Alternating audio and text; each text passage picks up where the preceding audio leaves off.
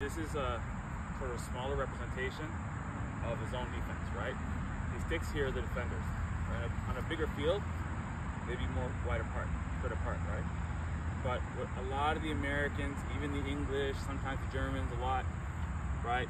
They're taught to get open, and they come into the press trap because they think this is open space, and they receive in this space, and then they get pressed from every angle, right?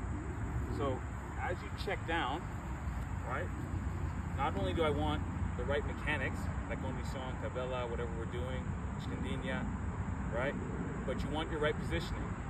So as I check into this defense, I'm going to stop here and receive here, halfway between these two players, right? There's a place I can go where they're weak, where their zone is weak, right?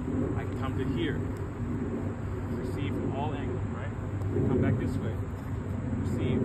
Then on the outside, in the half space, right, I can receive outside the zone and then go into it.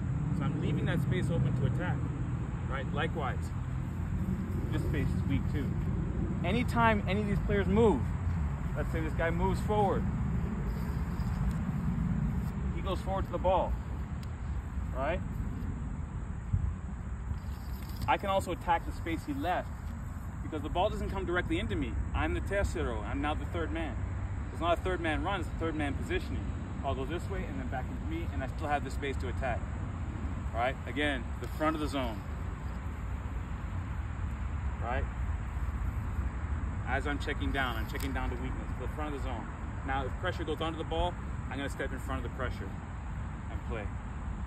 Right? So not only do you have to know what your mechanics are, you have to know what your positioning is.